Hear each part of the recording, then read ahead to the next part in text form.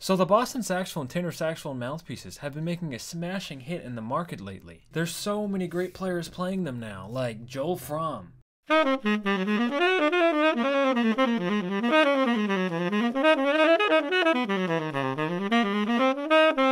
Ryan Devlin,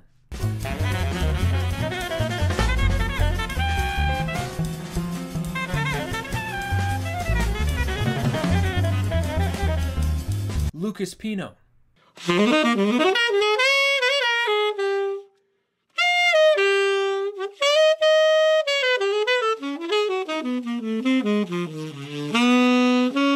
That's just to name a few. There are currently two different ones on the market right now, the first one being the S series and the newer one being the R series. Both of them are reinterpretations of old vintage mouthpieces. Keep in mind that these are not copies. Modern technology is used to manufacture these, and you can get them in a variety of new tip openings that were not previously available. So let's first talk about the S series, which is what I'm opening right here. The inspiration for this was the famous vintage Selmer soloist, hence the S in S series. The soloist was recognized for its small horseshoe chamber, which is present here. It also has straight sidewalls, meaning underneath the rails on the sides, it is a straight drop down into the chamber. This combination creates a very centered core, giving you a powerful evenness across all registers of the horn. This is complemented by a low rollover baffle. If you don't already know, lowering the baffle darkens the tone quality. Now, the R series. This one was inspired by the famous vintage Otto Link Reso Chamber. Here you can see that it has a big round chamber. Underneath the rails, instead of it being a straight drop, you can see that they are beveled out, meaning more material has been removed from the mouthpiece. This is balanced out by featuring more baffle, thus adding the amount of brilliance needed to project on a mouthpiece with such a big chamber like this one. This combination is going to give you an increased amount of flexibility and will allow you to push more air through it due to the large interior volume. So here they are side by side. The S series specializes in being dark, centered, and even across all registers. The R series specializes in being more spread, warm, and has a tad bit more edge in the higher registers. Now, I actually have a vintage Otto Link Reso Chamber refaced by Thomas Acciato, so I figured it'd be neat to hear all three of these side by side. It's also worth noting that the tip openings of both of the Boston Sax Shop mouthpieces are 8-star, and the vintage Reso is a 7-star. Alright, let's go ahead and compare these.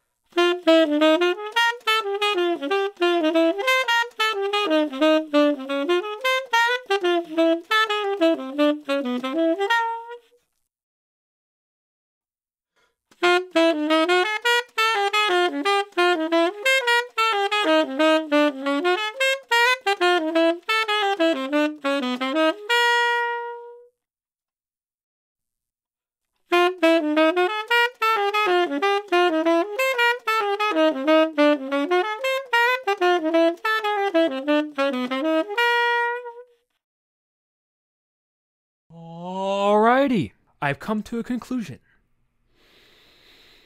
I have no conclusion. I really don't know which mouthpiece I like the most. All those mouthpieces sound great for their own reasons. The R series has a round chamber, and you know, everyone says, oh, the rounder the chamber, the darker and warmer the sound. But this was not the case for me. But the R series still sounded awesome. The brightness was very charming, the responsiveness in all registers was great, and overall just really liked the sound I was getting out of that piece. And now the S series, despite its horseshoe chamber, it was actually much darker for me than the R series. Darkness and brightness is completely a matter of preference. I would have to say right out the box, I like the R series more, but I also think the S series has more potential. Using the same reed, I noticed that the S series for me had a lot more resistance to it. Some people really like that resistance, some people hate it. Now with resistance, there's a trade-off. There's an advantage to resistance. The initial downside of resistance is that it's going to take more air to reach the projection that you perceive as loud. Some mouthpieces are really free-blowing, where, you know, you just put in a little bit of air and just boom.